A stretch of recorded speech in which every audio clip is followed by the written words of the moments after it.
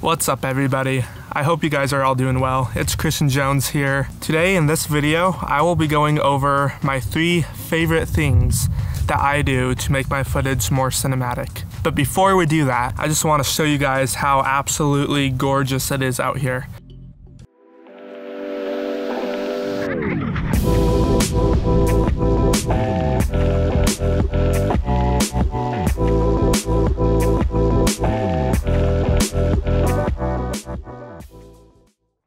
Wasn't that amazing? I just love it out there. It is so pretty in Utah. Okay, let's get into this video. So, as I said before, I will be going over the top 3 things that I do to make my footage more cinematic. The tips I'm going to be sharing with you today is all my own preference and opinion. This is just what I've done with most all my videos, and this is what I've seen to prove consistent cinematic footage.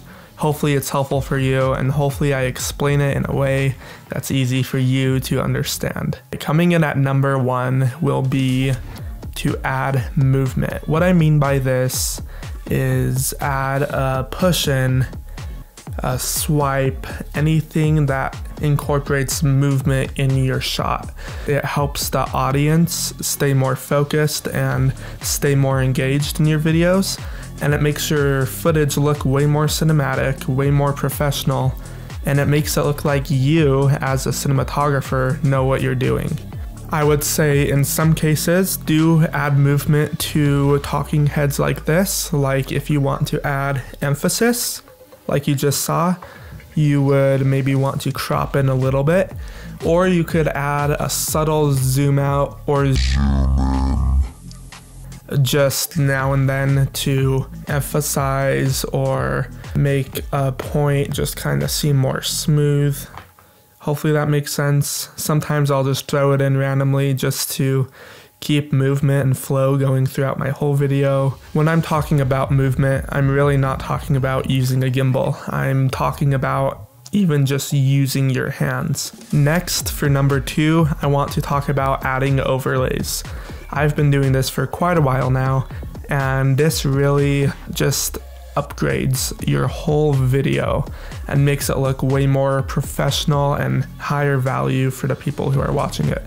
Especially if you're doing this for a client, if you add some cool light leaks, anamorphic lens flares, normal lens flares, or fog or dust, it really makes the whole video just look way nicer and way more professional. I will for sure include a few free overlays that I use for my videos in the description below. Make sure to check those out, and make sure to say thank you to the ones who provided them for free.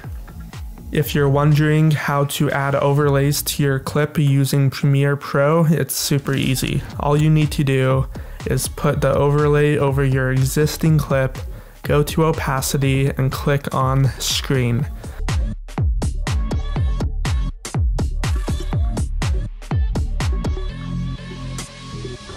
Last but not least will be number 3, and that is to simply add cinematic black bars.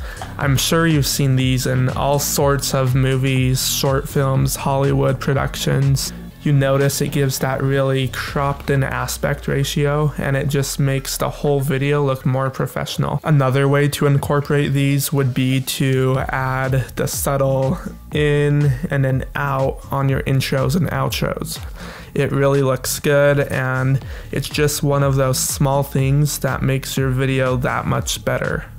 It's super easy to add this to your video in Premiere Pro. Simply go to your effects control, search crop, and then add whatever number you want to the top and bottom. You can even keyframe it so it goes up and down to your preference. A good number that I found for me that I use every single time is 18 on the top and 18 on the bottom. I hope this video was really helpful for you. I tried to keep it quick, and I hope you guys have a wonderful day. Bye.